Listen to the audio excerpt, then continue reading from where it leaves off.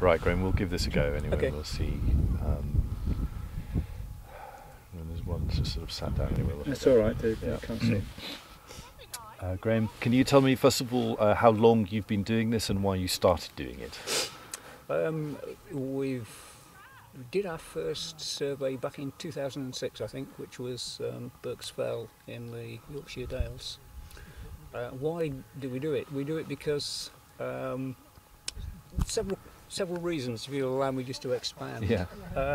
First of all, we've been hill walking for many years, and we've done lots of hill lists, and in doing those you then look for a new challenge to take you out in the hills. And this is the challenge that we found, whether you like it or not. We found we enjoy doing it. The second reason, I think, is because in doing lists of hills as we've done, like the Munros and the Corbetts up in Scotland, the 2,000-foot mountains in England and Wales, irritatingly you find every so often somebody comes along and finds a new one, or they revise the list. And doing what we do, we hope will make those lists basically robust for forever, because you measure all the marginal ones and then you've got a robust list. So that is another reason for doing it. The third reason is that John and myself are editors of the database of British Hills, which is probably one of the better websites on the web for hills. And all of the data that we take goes into that and is recorded for posterity. So those are the three drivers really that take us out into the hills doing these measurements that we do. Would you say that accuracy is something that's always bothered you? Yeah, I'm a pedant. I suppose I went to university and did science, so I've always been interested in quantifying things, and therefore knowing that something is right and that the result is accurate is important to me. A lot of people just sort of like to say, well, yeah, it's about right, but no, I'm a pedant. I like to know whether it is or isn't right. Absolutely right.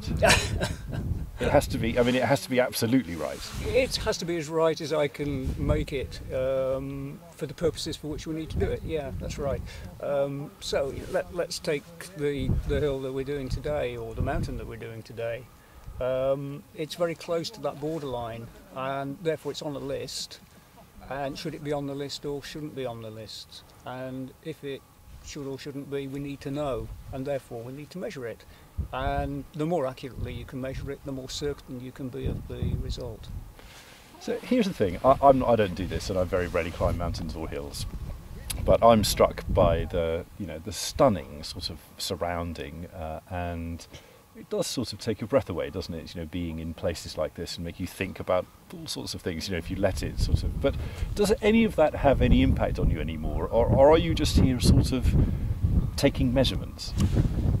No, it has a big impact. I mean, why do we go out into the hills? We go out to enjoy ourselves. And I'm personally interested in natural history, so I like to see what flowers are growing there, what birds I can see in the sky. And I like looking at the landscape around me, and that's always a big driver for anybody to get into the hills. I don't believe there's anybody out there that doesn't go hill walking for one of those three things at least. In terms of the surveying, I think that's an extra driver. If you've gone out and done, say, all the 2,000-foot hills in England and Wales, then you can go on to the next layer down if you want. There's another list for that. Or you can do other things like surveying. And I would like to think it's perhaps putting a little bit back into the hobby that we've enjoyed for so many years. And if we do climb a mountain and ultimately walk down a hill, does that matter? It depends who you are, I think. If you're the person that's doing the list of hills and you've not yet completed them, and that hill is suddenly promoted and you've not been up it, or it's been demoted and you have been up it, then you think, oh, have I wasted my time, or oh, no, I've got another one to do. So if you're a keen hill bagger, you may think like that. To the vast majority of people that walk up hills just for the enjoyment of it, they don't tick lists, then it doesn't matter. That's the enjoyment of going out into the hills, I think. Lots of people come here and they do their own thing, they get their own enjoyment out of it, and I think that's the important thing. The important thing is getting out into the hills and enjoying the fabulous scenery that we've got in this country. And yet, at the same time, I mean, just a couple of weeks ago, you did, all of you, promote Thackmore from a hill to a mountain, which is sort of quite fun, isn't it? Yes, definitely. I said a while ago that for me accuracy was very important, and I liked measuring things, and if I was completely objective it wouldn't matter to me whether something stayed exactly the same, whether it was changed, demoted into another list or reclassified into another list, or whether it was promoted into a list.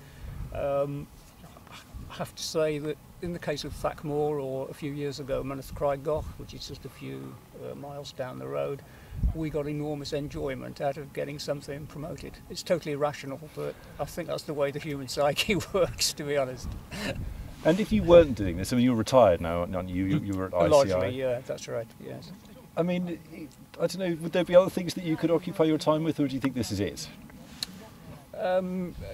Well, doing what we do beats redecorating the lounge, for example. I enjoy going out, looking at natural history in general. So my wife and I quite like walking lower level walks and looking at the plants and that are growing, bird watching. We go out quite a lot to the local RSPB reserve, for example, and thoroughly enjoy that. So there are lots of other things that I do enjoy in life. I'm not just solely intent on measuring hills, but measuring hills is really good fun. I get a kick out of it, and I hope it's doing something that's marginally useful at the end of the day. Lovely, great. Thank you very much. That was very nice, thank you. Very good, right. We'll get John in next.